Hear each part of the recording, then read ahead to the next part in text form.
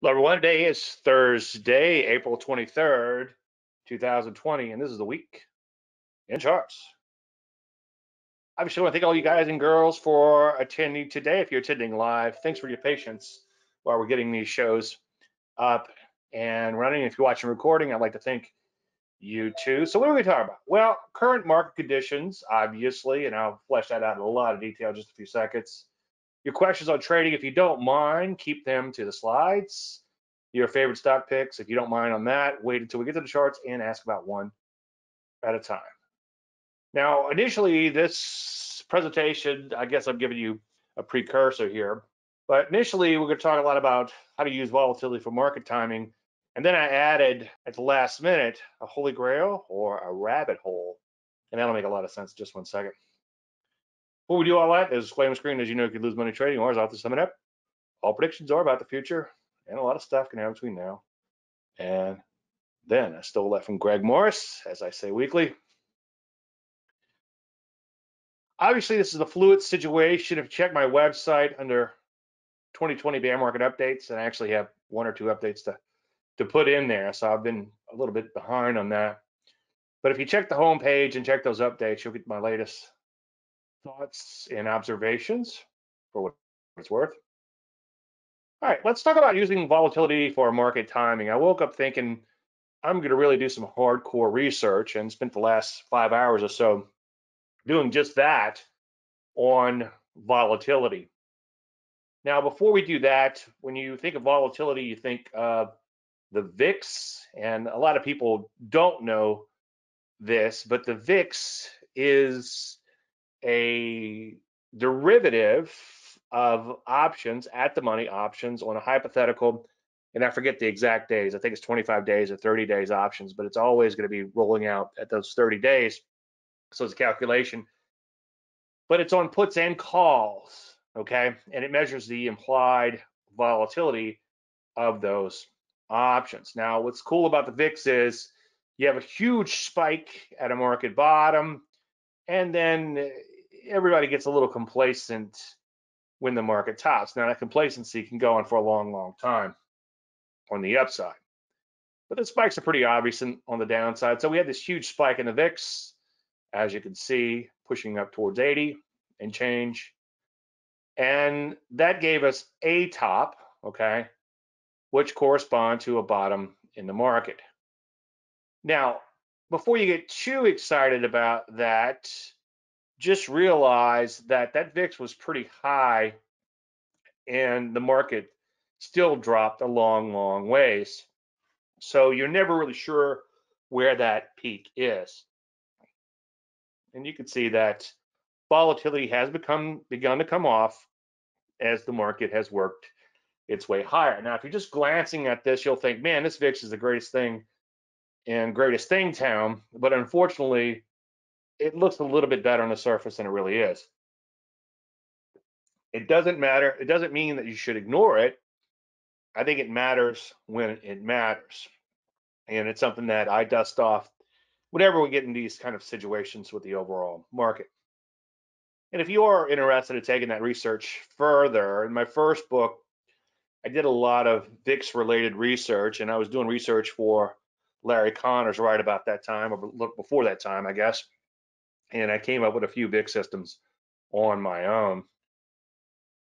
And basically, you wait until the market gets stretched away from the VIX, and then you look to buy or sell. Stretch away to the upside to buy, stretch away from the downside to sell.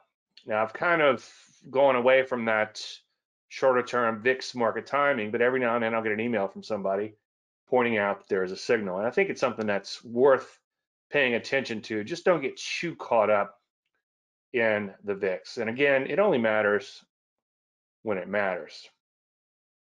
Now, this is what I woke up thinking about and began crunching numbers or crunching computer cycles, looking at the 50-day historical volatility, and the HV, I think the spiders is like 65, and this is the S&P cash on top. And it's, as you can see, it's close to 70, which is really, really high. And normally the market is somewhere around 10 or 15 on historical volatility basis on a 50-day basis. So what I plotted in the bottom chart is a 500-day moving average. That's the orange line, just to give us a baseline as to what normal, and I'm making little air quotes, is supposed to be. So 15% is the normal historical volatility. Now, historical volatility is simply a statistical measurement, and it works with the bell curve and all those other great things. And as a general statement, if you have a reading of 15%, all things constant, which we know in the market is a fallacy because things are constantly changing, but all things constant, where you are at this particular time, take a snapshot now, and you look at that HV. So if the HV is at 70, round numbers, the market's going to be 70% higher or 70% lower a year from now. And that also assumes a normal statistical distribution. So what does that mean? That means that markets adhere to statistics. Unfortunately, they do not. If markets adhered to statistics, whoever had the biggest computer or knew the most about statistics would own the world and own the markets. So they're not normally distributed. And without going off on a tangent, that's what gets people into a lot of trouble. It happens sometimes, okay? And just because it hasn't happened, and that's something I was thinking about this morning, wrote a little bit about in my morning pages. If you have a tiger, just because it hasn't eaten you doesn't mean that it won't eventually eat you.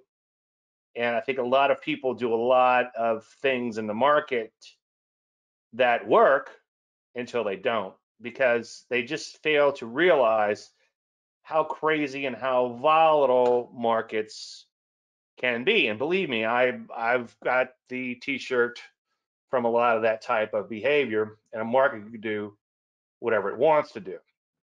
So without digressing too far, the point I was trying to get to is use these statistics to give you a feel for things, but realize that things change quickly. So as we can see, we have a market bottom here and not really a peak in volatility. It didn't really work out like I thought it would when I woke up and started doing this analysis. And you could see, even though the market has begun to bottom and head higher, volatility as a general statement is still climbing in here, but the peak is flattening. It kind of looks like hopefully the peak that we'll see with this coronavirus soon. Oops, I just said that word. I'm going to beep that. I'll beep it out so YouTube doesn't. The beep you just heard, if you're watching recording, is me beeping that out so YouTube doesn't demonetize me. So are we still peaking in volatility? And it looks like we are based on that chart. Now, if we take a longer term view, or more specifically, just back the chart out and go take a look at 2009, when initially you do this volatility research, it's like, I get really excited because it just looks like the most wonderful thing in Wonderful Town, the coolest thing in Cool Town. But when you look in a little further, you can see that it's not as fantastic as it looks. You can see that back in 2008, we had a peak in volatility and it began to drop off, suggesting that the market had bottomed. Well, as you know, the market dropped for a considerable time. It had a little bit of a rally here and there, but even though volatility continued to implode, notice what happened in price. Price continued to implode or resume the longer term downtrend. Now, notice that as volatility continued to implode longer term, price, yes, did go up longer term. The question is due to a lag in the HV indicator. Well, the HV indicator has zero lag, okay? Historical volatility tells you exactly what the volatility of the market is at that particular time, okay? So there's no lag whatsoever in the indicator, but does it indicate anything? And that's what we're going to try to unearth today. Now, if we go back to 2002, 2003, we see we had a peak in the historical volatility indicator. And then what happened? Well, price continued to bottom out or continue to sell off before it eventually bottomed out. Market did work a little bit higher as a general statement. It was kind of wide and loose. Volatility came off during that period.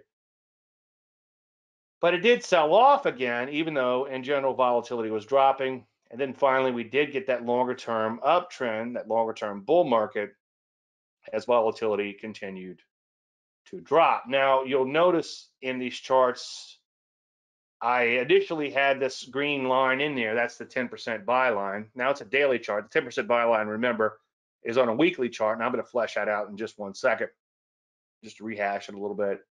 And I initially took that out of the chart, or was going to take it out, I should say. But then I decided to leave it in there as a price reference indicator, because even though volatility may be saying something, I still think that price is king. So if you go back and look at the HV, go back to like 2019, you can see the little peak almost corresponded perfectly with the bottom in 2018, early 2019. Now there was a little lag in the bottom in this little May sell-off, and then in August you could see it peaked right about the time the market bottomed, a little early maybe, but price-wise it really didn't drop that much. But then you could come in and say, well, Dave, let's take a look at that. Didn't it peak back in February? And it did, right? Okay. But you didn't know that was a peak, and guess what? It went on to peak even further. And then after it began to fall, notice that price, if you squint your eyes, still dropped significantly from those levels.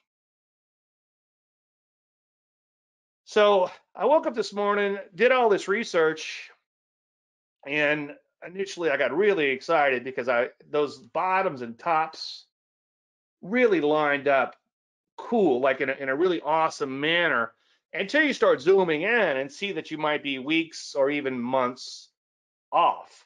So is this a complete waste of time? No, I think volatility has its use, but I was quickly reminded of, or it took me 5 hours at least, to realize that volatility can be a rabbit hole. And years ago, based on Larry Connor's research on volatility, which was inspired by Nathan, what's his name? Sheldon Natenberg.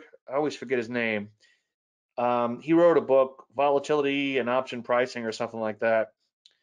And so I went back and I looked at, I think it's Sheldon's research. I looked at his research, and if somebody knows the name of it, let me know in chat in the Q&A. And I took Connor's research, and I was really inspired by a lot of things that Connor says about volatility, maybe going all the way back to Connor's first book, Investment Secrets of a Hedge Fund Manager. And I really started crunching the numbers on volatility and playing with volatility a lot, and I really became obsessed with it. But it's a tricky beast, and I was reminded of that this morning. Now, you can still use it as a general framework in your work. Like, for instance, right now, the historical volatility ratio is very low in the S&P 500. The 650 ratio is about half of what it normally is. So that suggests that we have a big move coming, but it does not predict the direction. You can also use some general things like markets bottom on high volatility. Well, that would be what? Panic. And then in general, markets top on low volatility, which would mean complacency. Now, the problem is the lead and the lag on this can be significant, as I just showed you. Now, you can have some aberrations. So initially, my research this morning was very promising until I went back in and looking at some of these things and combination of these things and longer term and shorter term and ratios and the whole 9 yards. And then I discovered, like in 1999, you had these really great up markets, but volatility was also rising. So I'm not going to say toss it out, but just be really careful and realize the market could do what the market is going to do. Now, one thing that I didn't really point out is that the research I just showed you this morning on the charts I just showed you assumed that volatility had topped out, but that was in hindsight, okay? So when you go back a few weeks, just a few short weeks, and volatility, pick your favorite indicator, but let's use HV, was at 50 or 60 or 70, you're thinking, okay, that's it. This is extreme volatility. Well, the market continued lower from those levels, which seemed high. It seemed pretty high right around March 4th or so when we got that longer term TFM 10% system. And then a few days later, we got the bow tie sell signal on a daily. Even though we got the sell signals, volatility was extreme. Well, guess what? Volatility became even more extreme. And, looking at the peaks and troughs, that's something that was kind of reminded me of the work that Larry Williams did, pointing out that, and I'll show you the slide here in just one second, but he did a little research that showed that bear markets end after a 50% rally. Once you get a 50% rally from lows, they end. And I went in and looked at the charts, and I hear Larry, and I mostly agree with him, and maybe I need to watch his presentation one more time to make sure I get where he's coming from. But there are cases where a market will rally 50% off its lows, and it's not the bear market bottom. So yeah, he's correct. If you knew that this was a bottom after 50% rally off the lows, a retrace of the prior leg of 50%, then yes, that is a market bottom. Unfortunately, and I'm getting a little further ahead of myself, in some cases, at least upon initial looking at the market, specifically one that stands out in my head would be 1929. 1929, the market sold off really hard and then had a big retrace up. It retraced over 50% of that leg down, which made a lot of people think, okay, well, this is over with, thank God. And then the market went on to lose about 80 or 90% of its value from there. So you got to be really careful and not to take anything away from what Larry Williams did, because I'm fascinated with it and I need to go study it further. I'd recommend you go do the same thing. And I think he's on to something, but you've got to be really careful not to see things in hindsight. So some of those bottoms were measured off of, but that was only in hindsight. In other words, some of the bottoms did turn out to be the lows, and if you're measuring off of those bottoms, then the premise will work. The problem is, like the peaks in volatility, you don't know if it's a peak until after the fact.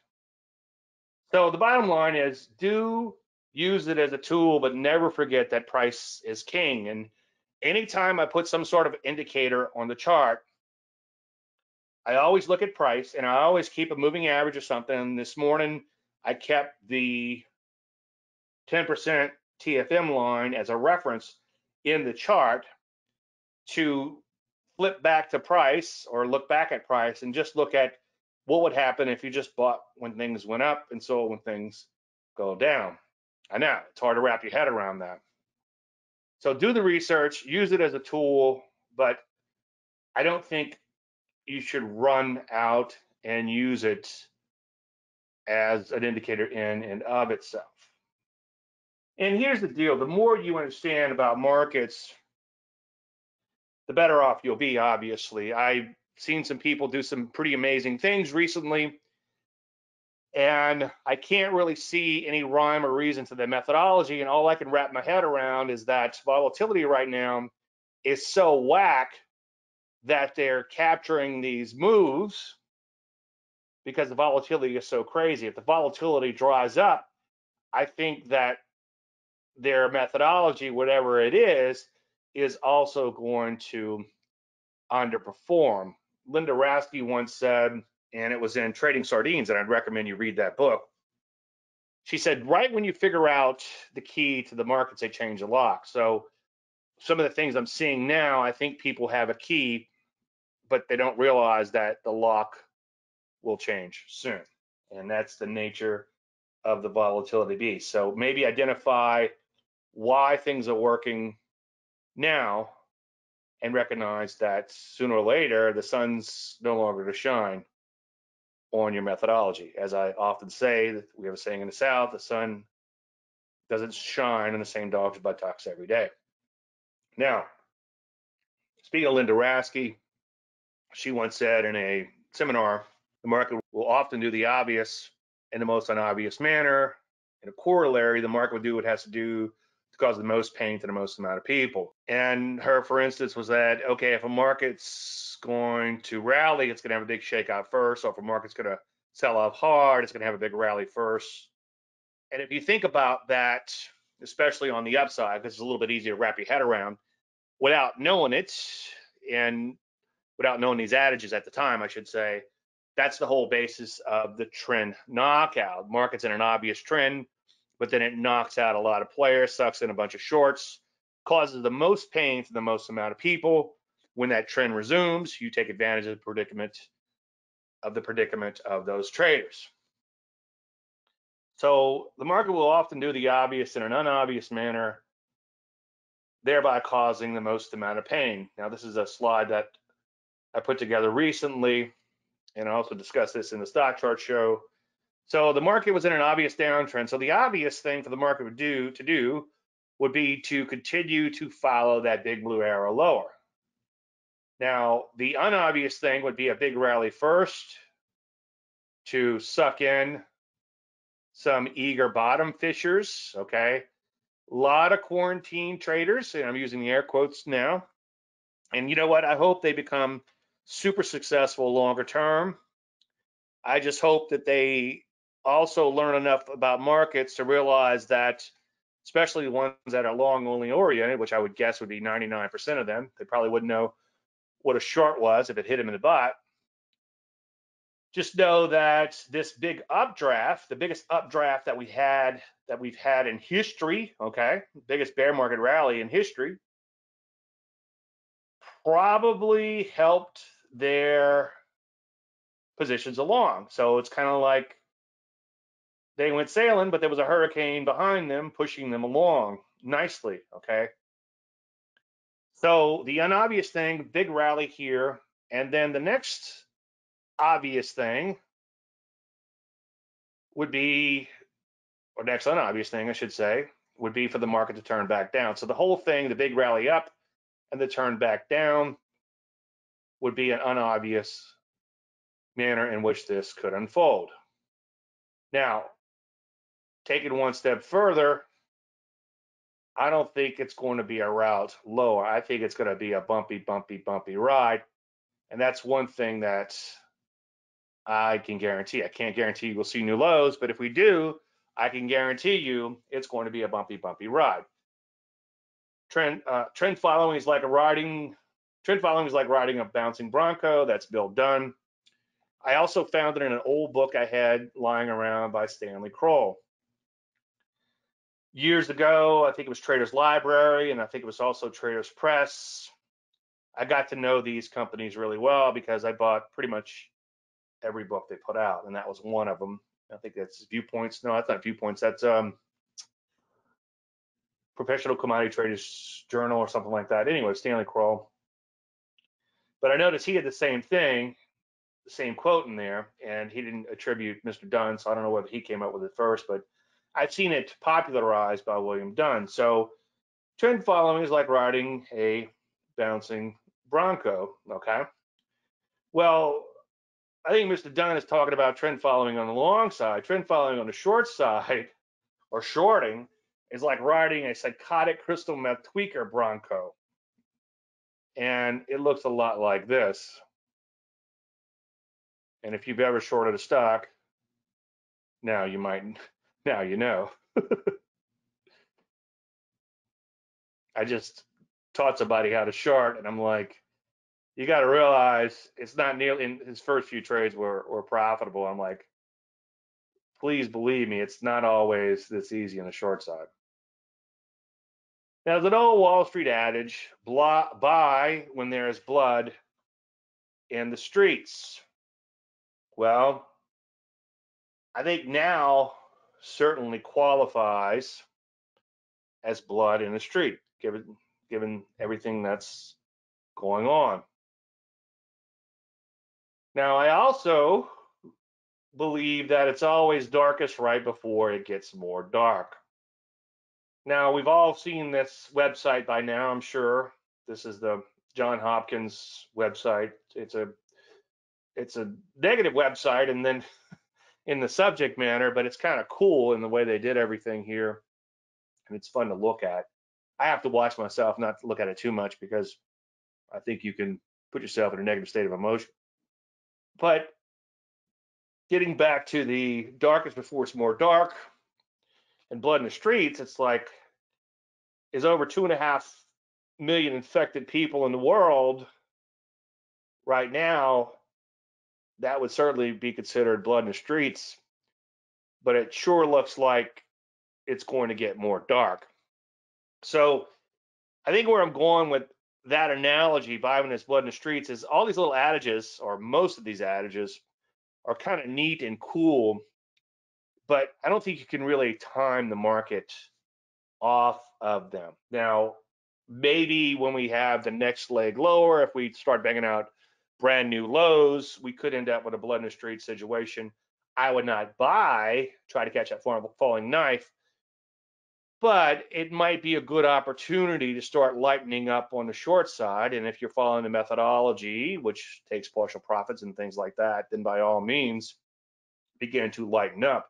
And then keep an eye out for transitional type of setups such as bow ties. Now, as I've said recently, I do think we have the potential to roll back over, but I will believe in what I see and not in what I believe. So if the market keeps going up, then I have to accept that. Okay? Accept the things you can change. What's a genius prayer? Give me the courage to change the things I cannot accept. Well, that won't work well in the markets. Now, again, as I preach, we want to pay attention to price. Price is king. So with today's rally factored in, you can see the moving averages, the 20 exponential and 30 exponential have moved back up. Remember, we did have this bow tie sell signal, which interesting, this is a daily bow tie, as I've been saying quite a bit, triggered after the weekly TFM system, which I thought was kind of interesting. And I know everybody here is familiar with my work, but if you're watching a recording of this, if you're worried about any of these signals being in hindsight, somebody pointed out a while back, then go in and watch the videos and read the articles that I put into the bear market updates. Go back in time and look at them and see what I was saying on March 3rd, March 4th, March 5th, and so on and so forth. But anyway, we had that bow tie down, and that was off of all-time highs, and that's usually a signal you want to pay attention to. Anytime you get a transitional type of setup off of all-time highs, pay careful attention to that. Now, one thing I've been talking about lately, and if you go in and watch the bear market updates and catch up on the weekend charts from prior weeks, is that I'm more excited about a bottom at a bottom than a bottom at a top. Well, Dave, what do you mean by that? Well, like 2002, 2003, the market just bottomed out for a couple of years, and we started getting all these transitional setups off the lows, and that was off of 5 or 6 or even longer year lows. And then 2009, those transitional setups were coming off of 13-year lows. So right now, for instance, take a look at the oil stocks making these major lows. In an ideal world, they bottom out for 4, 5, or 6 months, form really nice basis, get all the supply out of the way, supply, meaning people who had bought all stocks during the slide, trying to catch a bottom, and then roll back up and have some fantastic uptrends to the upside. By the way, value can become momentum. I'm not a value player, okay? But something that would be considered maybe a value stock, oil or commodity stocks or whatever, after they bottom out for a while, they can actually turn into momentum stocks and have pretty amazing rallies. I guess that's fodder for another show.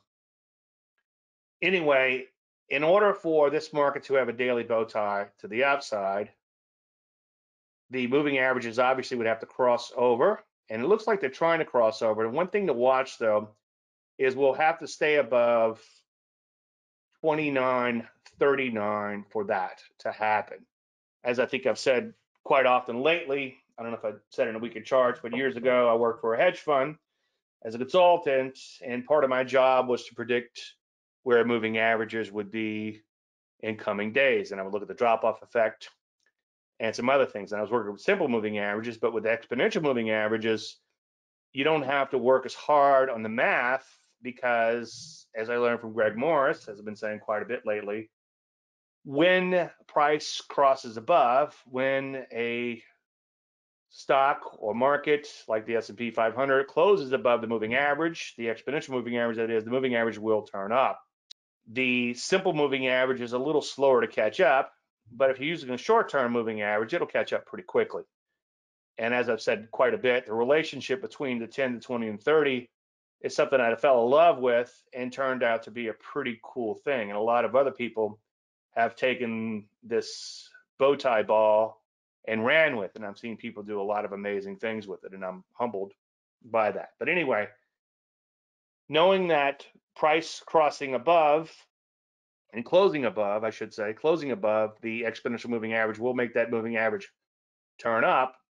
We could use that or those mathematics to our advantage and say, okay, well, as long as we're above, let's say 2740 round numbers, then we'll be above these moving averages and they can continue to come together and cross over. If price crosses below the exponential moving averages, they'll turn back down and they won't be able to cross over. And that's just simple math. Now, as I preach, you want to keep an eye on signals. And I've showed this chart ad nauseum over the years, but these are the weekly, the major weekly, meaning coming off of all-time highs or multi-year lows. And there's that 2009 low off the 13-year lows we talked about a little while ago. That was a sell in 2015, 2016. Although it doesn't look horrible on the charts, if you lived through that, you know that that was a pretty serious sell-off. And if you're a trader type and not a buy and hold type, holding through that was a bad idea. An even worse idea was holding through that last little slide in 2018, and that was a weekly sell signal there. And as I talked about last week or week before, I forget, the slide in the Russell 2000 was about 18% or so out of that signal. So that was a pretty ugly signal. So now we have a potential weekly signal working in the S&P 500. And if we zoom it in, this is what it looks like. You can see the moving averages have come together fairly quickly and spread out. The market has pulled back, which is the second part of the setup. First part is a trend indicator, okay? As a general statement, if you stay long when the 10's above the 20s and the 20's above the 30, you would do fairly well, especially being a trend following methodology in trending markets.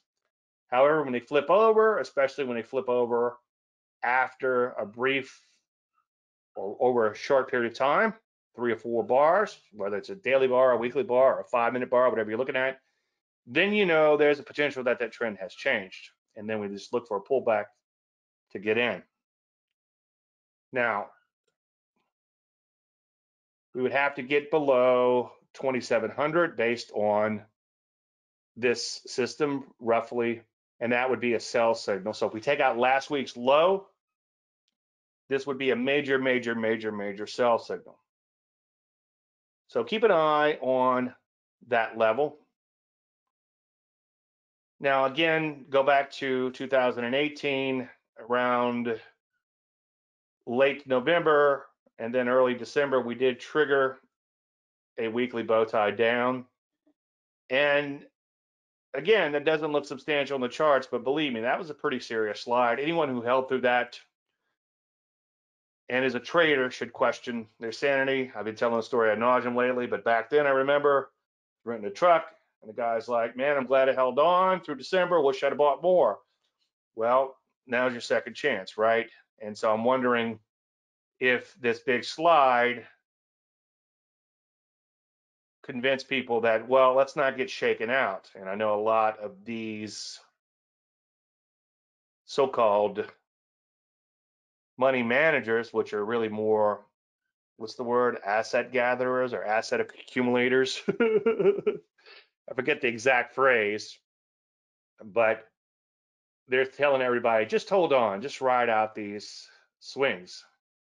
Well, like I said earlier, or earlier this week, I should say, sometimes your longer term becomes shorter term. So people say, well, I'm longer term oriented, but as you get in your 50s and higher, your longer term becomes much, much shorter term. Also, without digressing too far, never forget, it might take 25 years for that market to get back to new highs. If you don't believe me, plot some charts.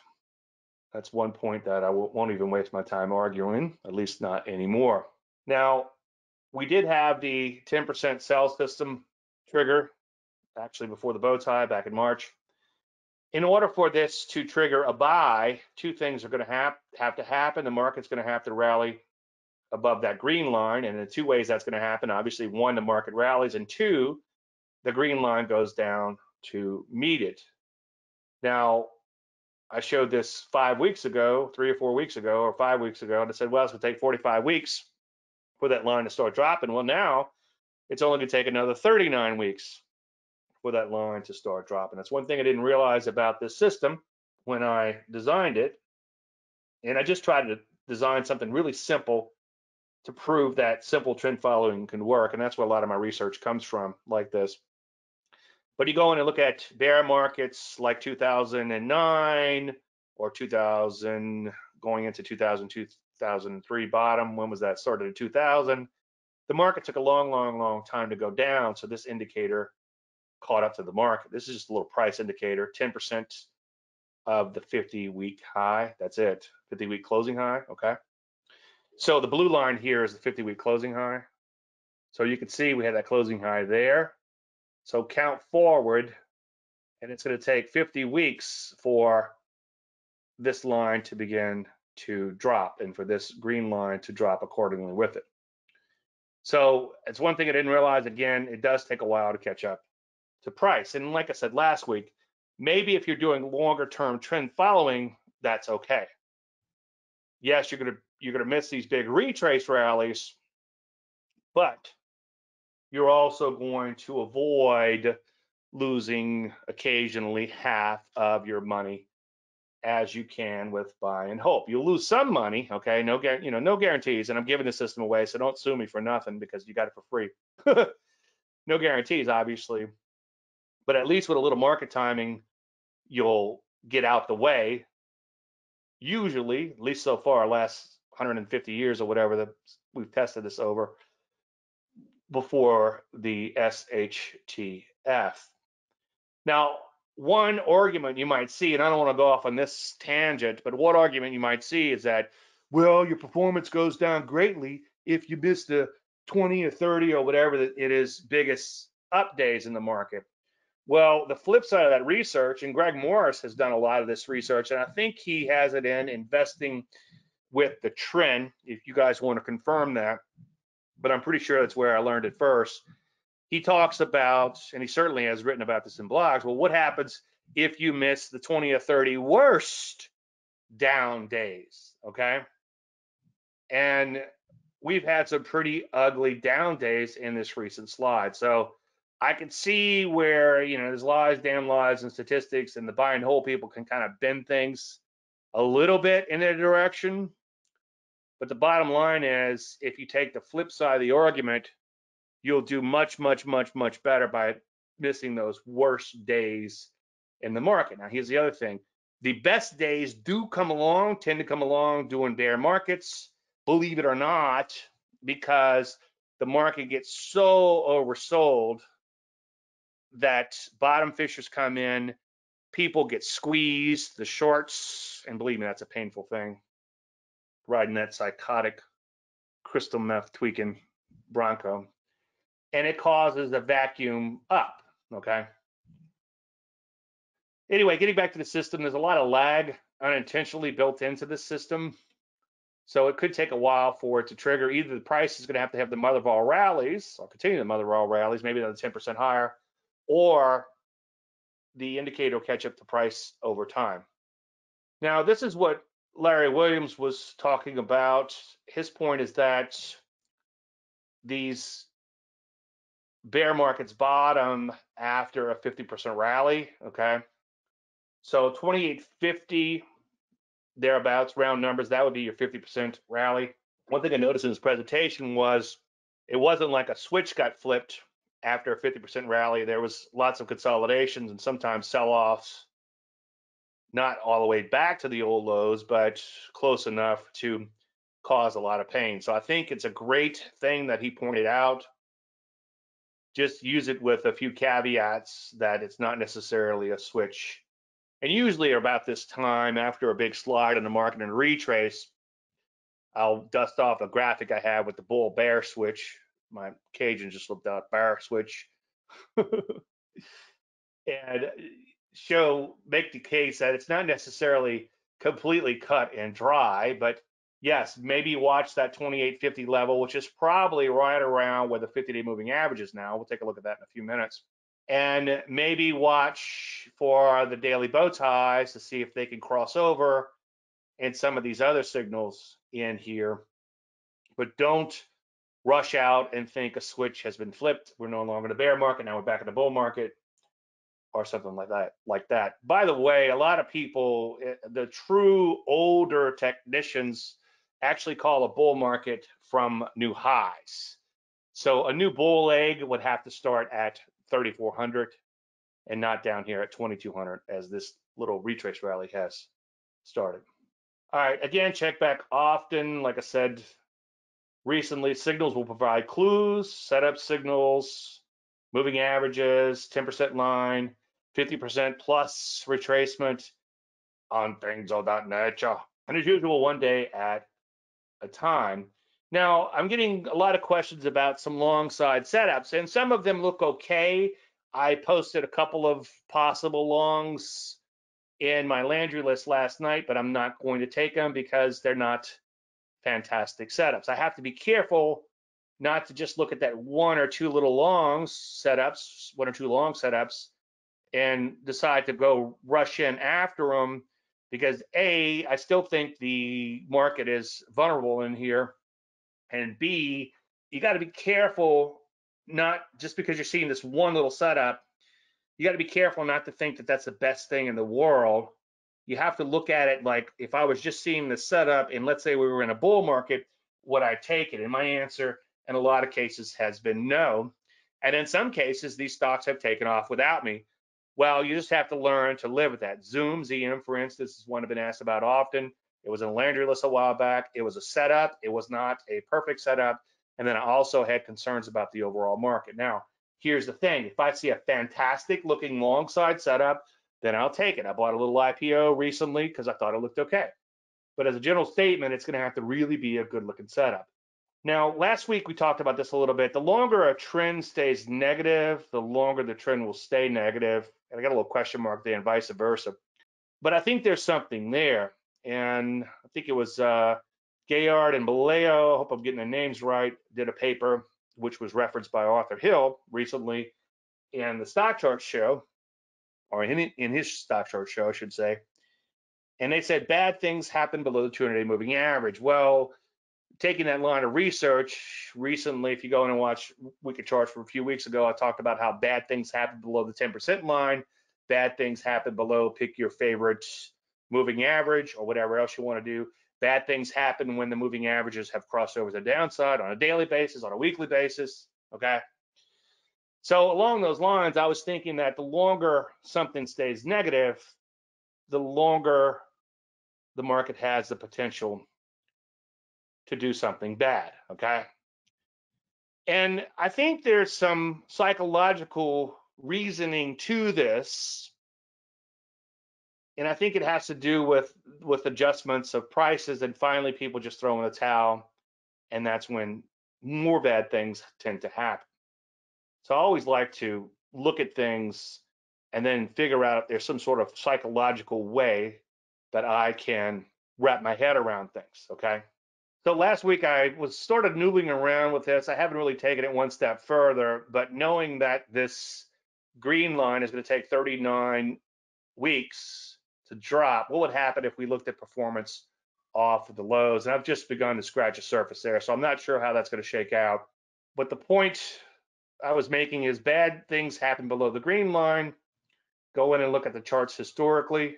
And then if we look at the Landry light on the 50-week basis, you could see that the green, or when it's mostly green, market stayed mostly green for a long time. You had a little red if you squint your eyes in between, but mostly green stayed green. But when it stayed red for a while, it stayed red for a while. Okay, so those are the two major bear markets that we had.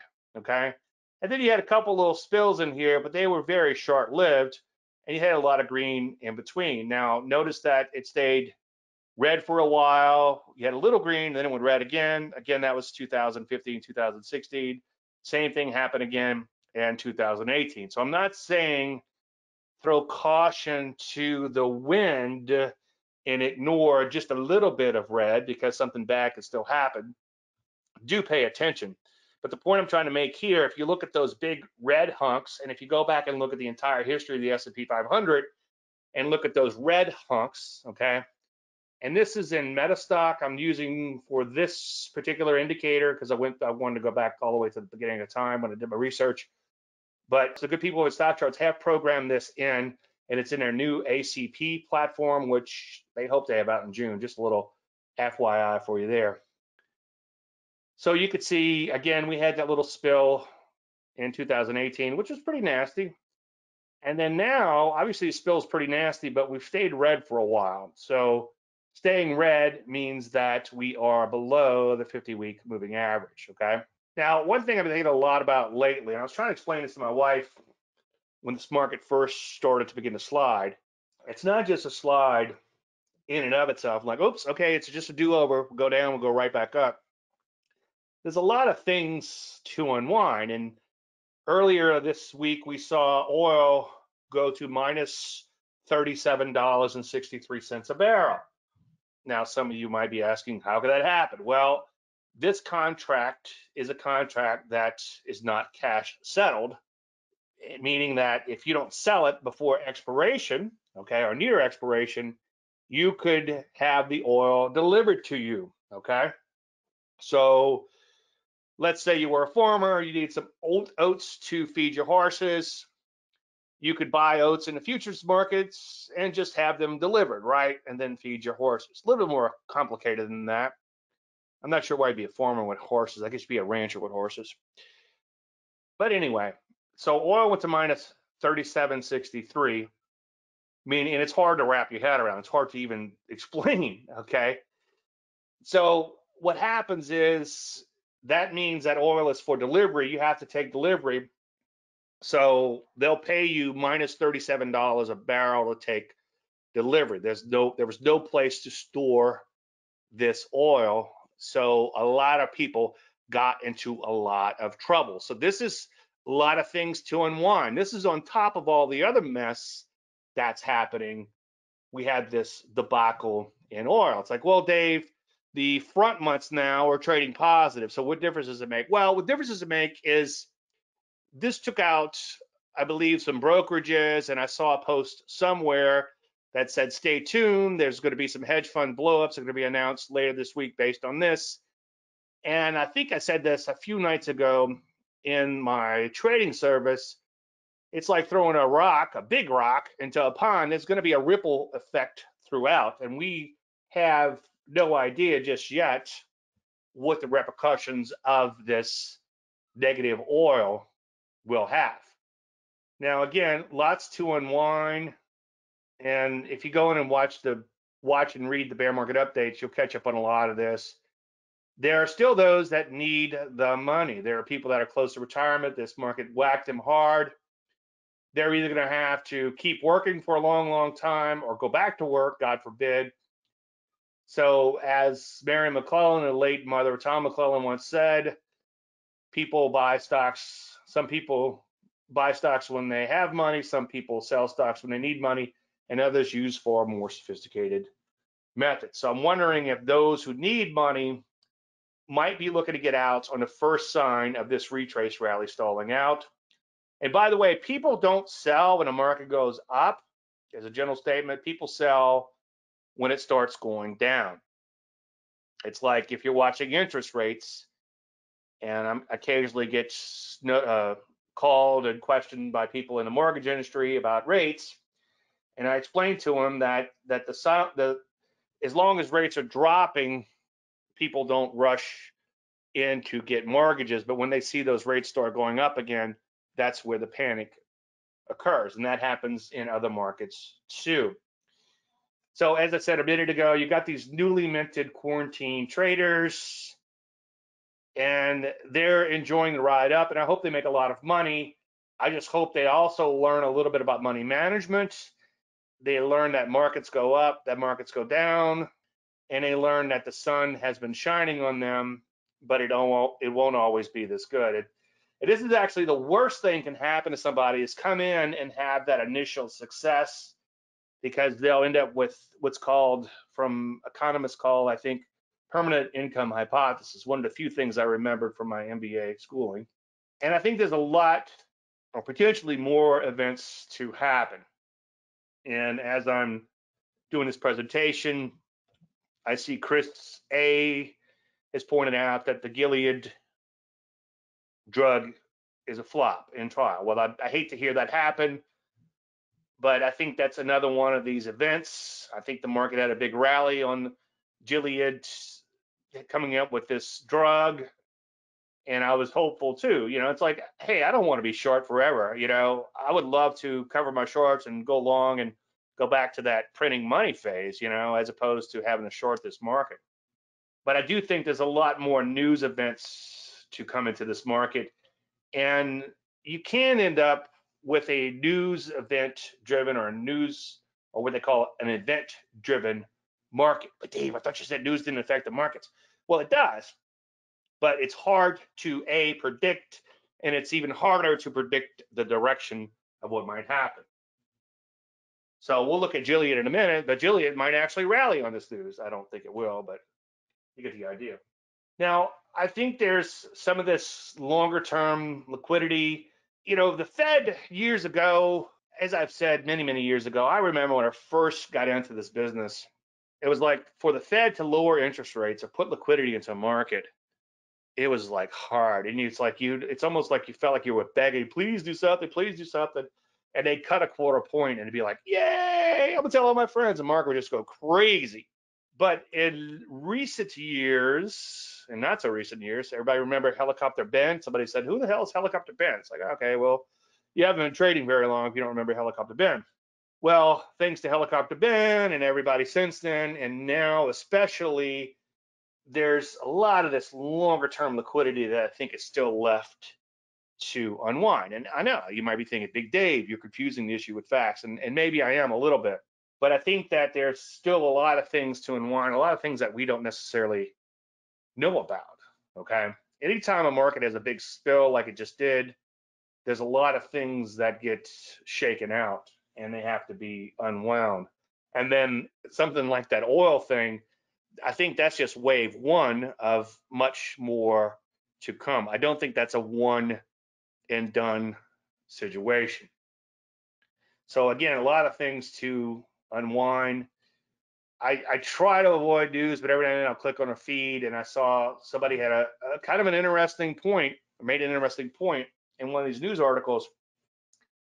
They say that usually a market doesn't bottom when artificial money is put into the market, or artificial buying, or liquidity is pumped into the market. A market bottoms when there's actually real money coming in through the production of goods and services. And I know I just confused issue with facts, but that's something to think about. So some of this buying is artificial, and nobody's bigger than the markets, not even the governments longer term. So a lot of these things are hard to quantify and hard to time the market off of, but it just helps me to kind of wrap my head around what might be happening, or more importantly, what could happen.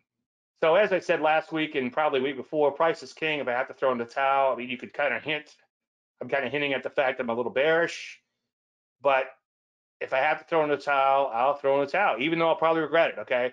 What's the most pain thing can happen? Well, for me right now, the most pain would be for this market to squeeze me a little harder, okay? Until my head pops off, until I have to cash out of all of my positions and get 100% cash, and then watch the thing roll over without me. So I probably will live to regret it if I get squeezed out. But hey, he who fights and runs away, you know the rest, right? Lives to fight another day. As usual, it is, unless you're Bill Clinton. If the market's going up, then it's going up. Okay. It's a dangerous time to jump in, not because of the news, but as I hinted at earlier, or talked about earlier, it is an event-driven environment, possibly. Okay. So, this Gilead thing, let's take a look at what the market did based on that and see what happens. So I would say not because of the news, but in addition to the news, but because we're overbought and possibly only in a retrace rally. Now, one thing that I was thinking about along the lines of, the longer the market stays negative or below the 200-day moving average, or below the whatever, or the 50 below the 200, the death cross or whatever, as I said earlier, the more time people have to think, and then that could bring upon a new wave down. Now, what do I mean by that? Well, let's say that you were wanting to retire this year, next year, or a year after, and that market starts to rally, and you say, I don't have that gazillion dollars I had 3 weeks ago, but I made back a lot of that money, and I could still live comfortably on what's left. Maybe I need to lighten up a little bit. And again, like I've been saying in prior weeks, the great thing about the future is that it comes at you one day at a time. And that's where I personally am going to have to be really careful, because I have painted myself into a corner a little bit with this bearish label. And I've actually had a couple of clients say, boy, Dave, if this thing doesn't turn back down, what are you going to do? It's like, well, I'm just going to get stopped out and live to fight another day. All right, for those of you who watch the recording, I think everybody here live is already in the Facebook group. You don't have to be in the Facebook group or be a member of DaveLandry.com, obviously, to attend these shows or watch the recordings. But the Facebook group has been wonderful for me, interact with other traders. I was telling somebody this morning who was asking me about a stock via email. It's like, okay, let's bring it up in the group and noodle with it a bit, pick it apart. And I brought up a few stocks, not that I'm the grand poobah, but I brought up a few stocks. And after you guys kind of beat them up a little bit, it's like, you know what? I didn't see that point, and you do have a point. So it's great to interact with other traders. And then, of course, you could ask for help there. And to my surprise, a lot of my peeps in the group will chime in and help other guys out and point them in the right direction, the same exact thing that I would have told them. So I'm excited about that. And you guys, I appreciate that, you doing that. And then, of course, you'll see the signs and signals. And then you could also see some things like ogre trades, which haven't been doing too well lately, I must say. And the $4 million challenge, where I'm going to take a small account and run it to 4 million. And that hasn't done so well either. I might have to reset that account soon, which would be embarrassing, but it'll be fun to do. That part won't be fun. So if you're interested in becoming a member, you go to these 2 links, either one of these links, and check things out. All right, let's get to the live charts. You guys want to start asking about individual stocks, feel free to do so now. I'm going to go ahead and shift gears real quick. We'll get an update and just start asking again about those individual stocks while I get everything set up here. Yeah, that's ugly, but it could be worse. We'll take a look at that. This is a great topic. You're welcome. Buy ZNTL on the close. Yeah, we'll look at that. Remember, that's a close at a new high, and if the spread is too extreme, we're just gonna have to let it go. That could be what one of you guys called a Hotel California stock, meaning that you can get in, but you can never leave. And I'll flesh that out when we get to it, Zach. So thanks for bringing that up. So let's take a look at the overall market. And since we have the 50-day moving average in here, we'll just keep that in here. One thing that's kind of interesting, and he used to be really active with the weekly charts and some other things I do, but I had a client who had a fascination with the 50-day moving average, and he traded off of it a lot. And it's similar to, I guess, Linda Raskey's Holy Grail, or what I used to call, or still call, I guess, Kiss the MA goodbye, Kiss Ma goodbye. With the Kiss Ma goodbye, by the way, I was using a 20-day exponential average. Let's see if we can find that. So the 20-day exponential would be this red line, and the Kiss Ma goodbye, or Kiss the moving average goodbye, would be look for a trend with daylight, okay? All right, so if we're using let's say a 20 exponential moving average, it's probably not going to work great in the indices because the indices are a lot more efficient.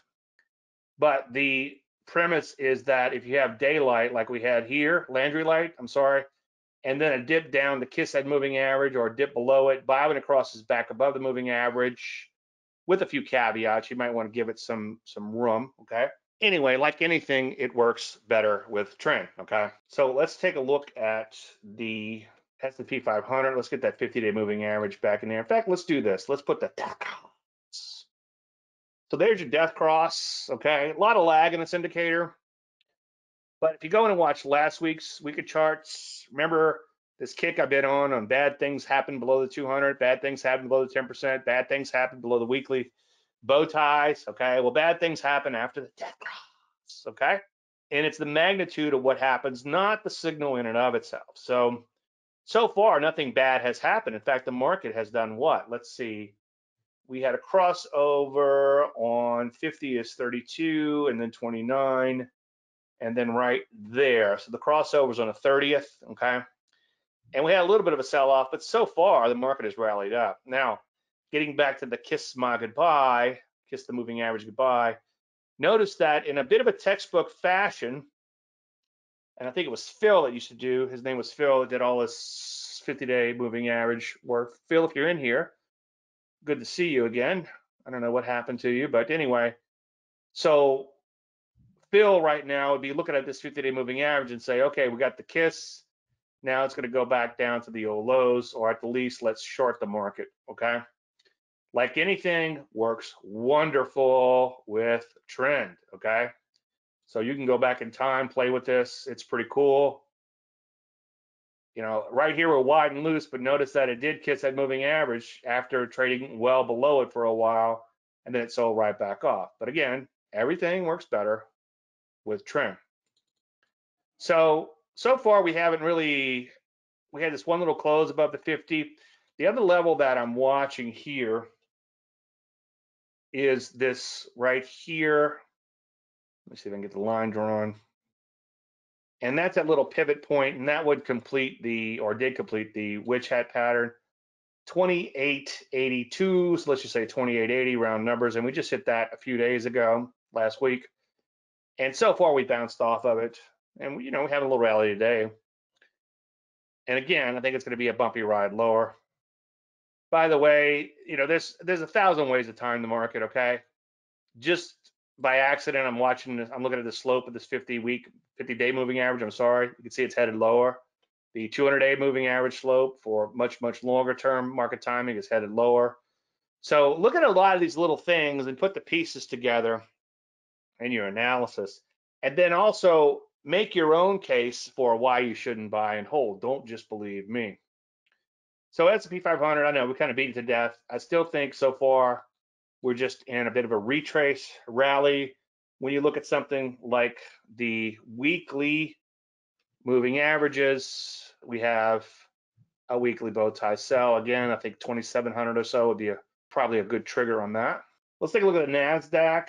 NASDAQ composite hasn't quite crossed over, okay? And reason it hadn't crossed over is why? Well, price got back above the 50-week moving average. Now, NASDAQ had a pretty impressive retrace rally, and then NASDAQ is in the process of making a bow tie to the upside. Let's just take a look at where that trigger would be. The 20 is below the 30, and now, okay, so now we have a crossing to the upside. So now you would have to have a sell-off, a one-bar sell-off. So we'll have to pay attention to this. So the NASDAQ obviously doing a little bit better than the other indices. We had the bow tie sell signal on a weekly basis here. Remember, pretty serious sell-off, and now we have a turn back up. I'm sorry, on a daily basis. And we don't have the weekly sell signal just yet there because at the moment, price is above these moving averages, okay? So let's take a look at the Rusty. The Rusty looks the worst of them all, okay? It's a worst looking stock of them all, or index. So far, it's made a little pullback in here. You've got a weekly bow tie working, okay? And let's just see where that would have triggered. This is something I'm just kind of seeing on the fly here. So we had, looks like the official crossing would be right there. And then I guess technically it would have already triggered in the Russell 2000 on an aggressive entry. A less aggressive entry would be maybe somewhere below, let's say this low right here, let's say 110, okay, for a longer term sell signal on that. By the way, I know everybody here knows this, but don't try to hold on to these leveraged inverted shares overnight because they will in general go down, okay, and go down by a lot. They're great for a 1 day move. Almost said two, almost had a Freudian slip there. They're great for like a 1 day move, but longer term they tend to all go to zero, and then the gearing or the leverage, whatever you want to call it, could get you to a lot of trouble because they're tracking the day, the 1 day change, okay? And the 1 day change longer term is not the same as a longer term change. As you can see, most stocks in here, you know, one thing, by the way, energies are kind of holding up fairly well compared to the overall underlying crude oil market. So maybe there's a glimmer of hope there. We'll see. But in general, you can see downtrend still remains intact here. Gold now is one of the few areas that's actually breaking out in here. Now, my methodology is not to be all end all. Being trend following in nature, it has some lag to it. So we'll start seeing setups here now that we've broken back up to the upside. One thing that concerns me is this V-shaped recovery at high levels.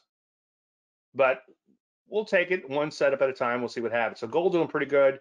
Silver hasn't really caught up yet. Silver does have some overhead supply to it. Longer term, I think silver has more potential than gold, but obviously as a short to intermediate term trader, we have to believe in what we see.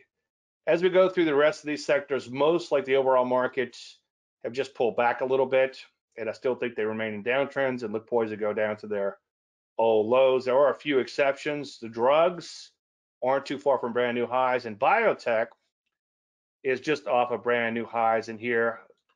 But again, biotech, like gold, or even worse than gold, is that big old V-shaped recovery at high levels.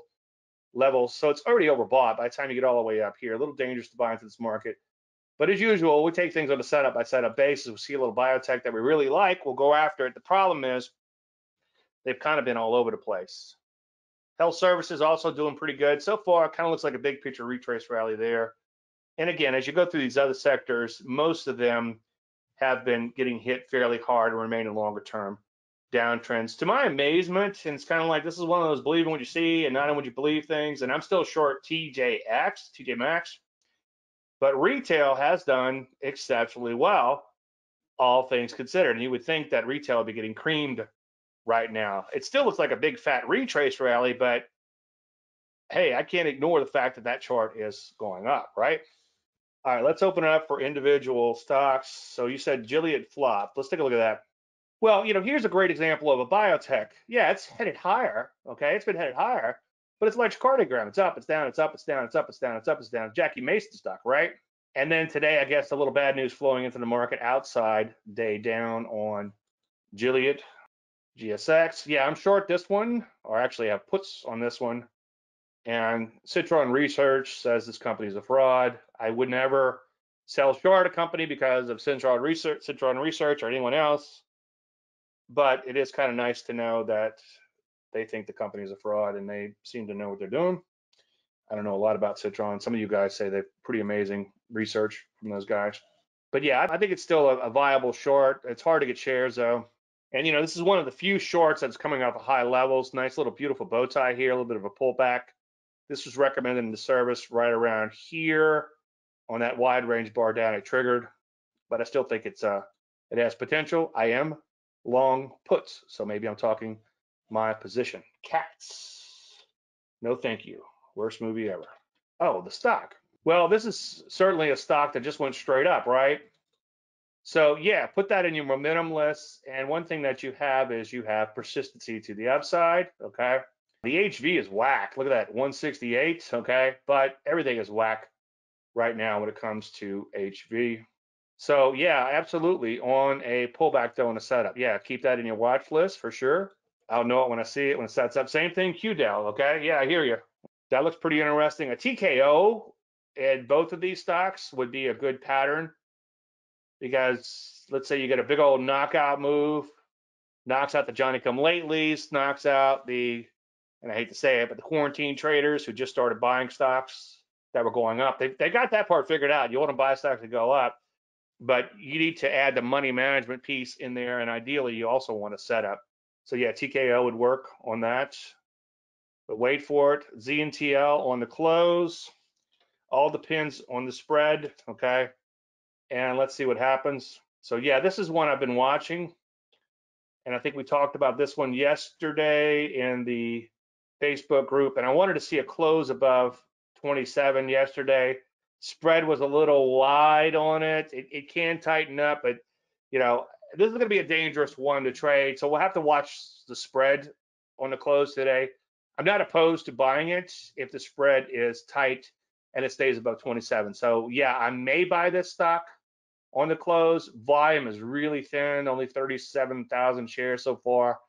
So it might be an issue. Okay. Craig just came back, but he said, did somebody mention Q? No, nobody mentioned Q. We'll take a look at that. So yeah, Zach, on the close, maybe. Let's take a look at the spread. Well, Q is another one of these stocks, and this is kind of one of those V-shaped recoveries at high levels, biotechs. My only concern here is one down day will put you back into the soup, okay?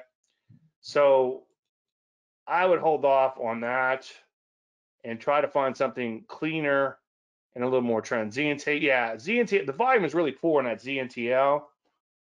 The spread is not horrible for an IPO. It's only 30 cents right now. But I mean, I've seen that thing go 1 point. I mean, I've got a small position in KRLS, and I've seen that thing go up to 2 point spread. Another one of those Hotel California stocks. Cough, looking weak. Turn your head and cough. Yeah, these financials haven't done fantastic through all this. The problem we're up against now is usually in a pullback, I like to see just a few days in the ACGL, which we shorted back here. It's kind of a good example. Nice sell off, 3 or 4 days up, followed by a trigger to the downside. But now you have your brand new low. You did have the pullback that sold off nicely, but now it's kind of wide and loose and sideways shorter term. Now, this is a dangerous game to play, but of course you could look at like a weekly chart and say, all right, let's take a look at a weekly on this bad boy. And this thing has a long ways to go, okay? So yeah, this stock is in a lot of trouble. It's pulled back a little bit on a weekly. I bet you $1,000. It's a bow tie on a weekly. I better check before I make a bet. Yeah, okay, so you got a bow tie on a weekly. So this could be a major, major, major, major signal in this COF, okay? I don't want to confuse the issue with facts, but I would not be excited about a financial stock at this point in time. HLT from Mr. Ben, good to see you, Ben. Yeah, it kind of looks a little bit like the COF, okay? And I hear you. Let's take a look at a weekly chart. A weekly chart, a little bit clearer. Nice little sell-off, nice little pullback, nice little bow tie. I think the stock is still in trouble. I'm not sure how bailout after bailout after bailout is going to affect it. But obviously, it's a horrible situation. Okay, I'm not making light of anything. And I hope we get out of this really soon. But obviously, confusing the issue with facts, it's kind of hard to get excited about a hotel. But if you go back a few days, or a few weeks, I should say, see, that's what I like a short to look like. Nice, obvious downtrend followed by several days of retrace like this, okay? and it would have triggered on that, but now it's kind of all over the place. Maybe a liberal stop would keep you in. But yeah, that stock's in trouble longer term. It's just not set up at the moment. Yeah, I'm long Crows. I think somebody else in the group is long Crows too. Um, the spread occasionally gets a little whack on this one. That's the only problem. Let's count the bars. 1, 2, 3, 4, 5. Okay. Now it is above $20 a share, which is one of the things I've talked about before. And ideally, you want to find these at lower levels. Okay, below $20 a share. But it looks okay. And I am long just a few hundred shares. I think I have 400 shares in one account. And I went to buy more in other accounts, and then it's like, the spread's bad. By the time I got around to buying my second loaf or whatever, and I think I got in on this day here at 28, right around the close. But the spread had widened so much that I gave up on it. But yeah, this one, even at these levels, I still think it looks pretty good. But look at the volume. It's kind of like that ZNTL. It's just not enough volume there. And I hope, and I hate to use the word hope in this business, but I hope that I'm able to get out in a liquid market when the time comes on that one. But yeah, Stuart, I like that. Still like it. Okay. And maybe I'm talking my position a little bit, but I think it looks pretty good. All right, CSPR, yeah, Casper, I saw that one. That's a mattress company or something. A sloppy bow tie. Reminds me of Sloppy Joe, Sloppy Joe. Yeah, I saw this one recently in my analysis, and I hear you. It's coming off its lows. It's kind of cup and handly looking. It will have a little bit of overhead supply to deal with.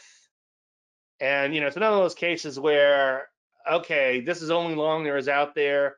Is it worth going after? And I just can't get that excited about it. Okay. You're long what, Zach? All right. Any more? We're nearly out of time, but I can maybe squeeze in one or two more. Crows. Okay. Good luck on that. Don't dump your position and knock me out. All right. Going once, going twice. Well, as usual, I want to thank everybody for coming today, showing up. I appreciate that. If you watch a recording, thank you too. If you have any unanswered questions, the routine. Ideally, bring them up in Facebook so we can cover them there. But I will keep a log of them and cover them in upcoming shows or address them somewhere. Everybody stay safe. Everybody stay sane, and may the trend be with you.